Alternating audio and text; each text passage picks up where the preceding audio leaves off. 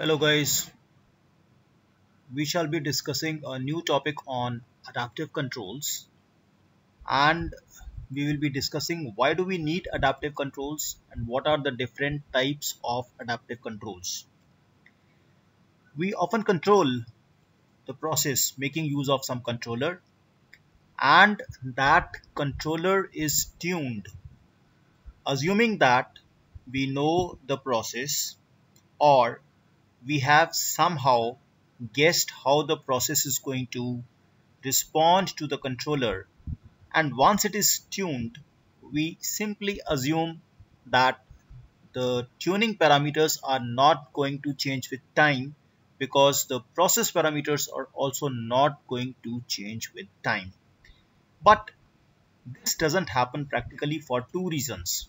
First, the processes which we are normally modeling are actually non-linear in nature, but we do some kind of piecewise linearization, and we actually create some segments of the process. So as the process variable changes, the segments in which the process is operating, that also changes, and the whole model of the process changes, and therefore the controller that also needs to be retuned every time the process shifts from one segment to another segment. Let us have a look how it happens. Now you see here we have a segment. This process up to this point was taken as a linear segment like this, and from here to here it is taken as the second segment. It is a different model. From here to here it's a third segment, we have a different model, and from here to here it's a fourth segment, we have a different model. So let us suppose the process was earlier moving in this part of the curve, and the controller was tuned as per this response. But the moment process shifts from here to here, the model also changes, and the previous model is no longer valid. Therefore, we have to retune this entire controller as per the new operating variable set over here. The second reason is that even if the system is linear, there are many chemical processes which are non-stationary in nature. It means the characteristics, they keep on changing. There are some examples. For example, you have catalyst activity that may change with temperature, that may change with time. We have overall heat transfer coefficient of heat exchanger that also may deteriorate due to what we call it as fouling. And for these reasons, the process parameters are likely to change. And once the process parameters change, the controller needs to be retuned. Doing this manually is next to impossible. It's very difficult that you keep on retuning the controller. So it has to be done automatically. And once it is done automatically, we say that the controller is adapting to the changed environment, and therefore these kind of controllers are known as adaptive controllers, or have this strategy as adaptive control strategy or adaptive control. Guys, we have a controller and we say, how do we check the performance of the controller? Like, how do we measure whether the controller is properly tuned or not? There are a number of ways. For example, you take integral of square of the errors and so on and so forth, and you can therefore optimize it, means you can minimize it. One another way to see whether the controller is properly tuned or not is to see whether it is giving a 1/4 decay ratio. As you can see over here, 1/4 decay ratio means that when you change the set point, the first oscillation which you see over here, if this is A, then the second oscillation peak which you see over here has to be a quarter of that, this one has to be further a quarter of that, means 1/16th of the original, and so on and so forth. If this is happening, then we say the controller is good enough. It is fast also, it is not giving much oscillations also, it's moving around the set point, and we say it's performing to its best. What happens? Suppose the controller doesn't give you 1/4 decay ratio. For some reason it has deteriorated. It is not giving the quarter decay. In that case, we need to retune the controller. Now this can be done in two different ways. The first way is called programmed or scheduled adaptive control. The second one is called self-adaptive control. And in this video session, we shall be dealing with the first part, that is the programmed or scheduled adaptive control. This is the block diagram, generalized block diagram for programmed adaptive control system. And if we look at it very carefully, we'll start from the beginning. You have a set point, and then we take a feedback from the process. We generate error. This error is given to the controller. This controller is tuned either manually or automatically, and this controller is giving the output, which is in the form of manipulated variable. It goes to the process, and the process is giving the feedback.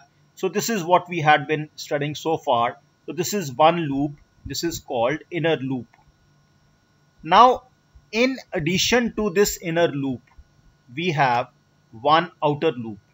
And in this outer loop, what we are going to do is we are going to take some auxiliary measurement or auxiliary measurements, and those measurements are going to determine the process, whether this process is operating in the conditions for which the controller was tuned, or these conditions have changed. In case the conditions of this process they have changed, then we have some kind of adjustment mechanism, and this adjustment mechanism is programmed, or this adjustment mechanism is scheduled in a manner that based on the auxiliary measurements which is uh, taken from the process, this auxiliary measurement taken from the process, or it may be set of measurements taken from the process, it goes in this programmed manner or scheduled manner. It's an adjustment mechanism which are going to give us the new values of controller parameters, and these new values of control parameters, they change the controller or they retune the controller so that this controller is always operating at the optimized value irrespective of the fact that the process parameters are changing. So this is a kind of feed forward mechanism, wherein in this feed forward also you have to have a proper knowledge of the process. The transfer function of the process needs to be known. All mathematical equations need to be known. How the process is going to change, how can you measure some number of auxiliary measurements to know the process and the process parameters, and how you can make use of the same measurements to come to the new value of the controller parameters, and the controller parameters they will be retuning the controller. But this requires a very thorough knowledge of the process, and the adjustment mechanism can be programmed only if this process is very well known to us. Otherwise, we cannot go in for this kind of programmed adaptive control system.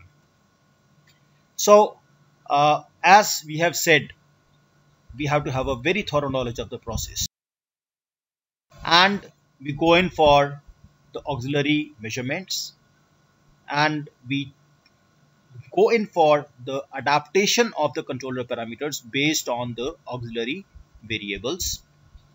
We have two loops, the inner loop and the outer loop, and it is a type of feed forward compensation. It is not feed forward control, but it is feed forward compensation. One of the example of programmed adaptive control is this type of ratio control wherein we are putting in some fuel to the burner and it is mixed with the air in such a manner that the amount of air which is going in has to have certain ratio of the fuel and the air. It means that the burner is going to burn. We have a certain ratio. Let us say the ratio is 1 part of fuel has to be mixed with 14 parts of air, for example. So if this 1 part becomes 2 parts, so this 14 becomes 28, and the ratio between fuel and the air, it always remains 1:14, and that is supposed to be the optimized value for burner to have maximum efficiency. Guys, the issue is that this ratio 1:14 is not fixed. It is fixed for a certain temperature of ambient air. Let us say it is fixed if the temperature is 30 degree. But if the temperature becomes 20 degree, then what? Then this ratio has to have more amount of fuel in it.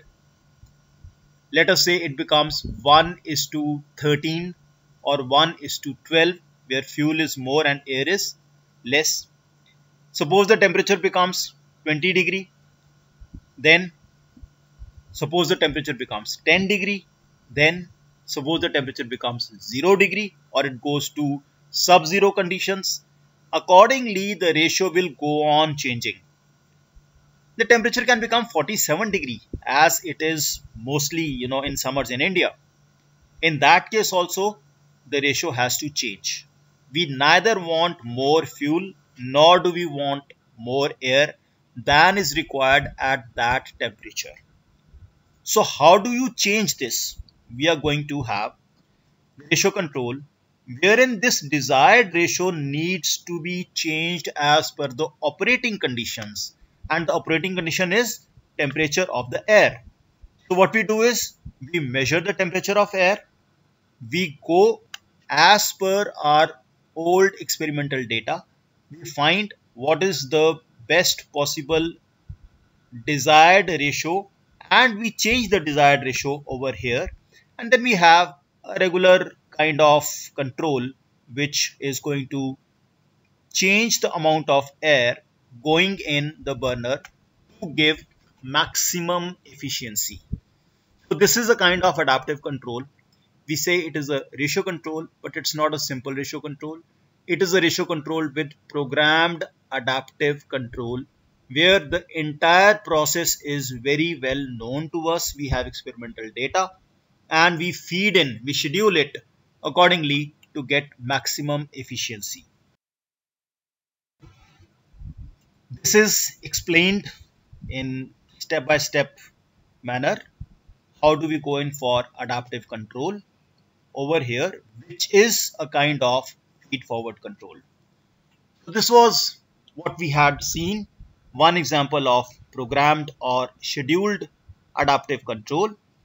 We will be going in for the next type, like in this next session we'll be going in for self-adaptive controls, and hope we will be able to connect in the next session. We are leaving over here. We will continue from this point onwards in the next video session. So far, in case you have any queries related to the adaptive controls, you can contact me through any of the means. And in case you have any doubts, in case you have any observations, or you want to share something which you think can be the practical application of adaptive control in your day-to-day life, you can post me on that as well. Stay safe and enjoy learning. Thank you for being with me once again. Bye-bye. What happens? Suppose the controller doesn't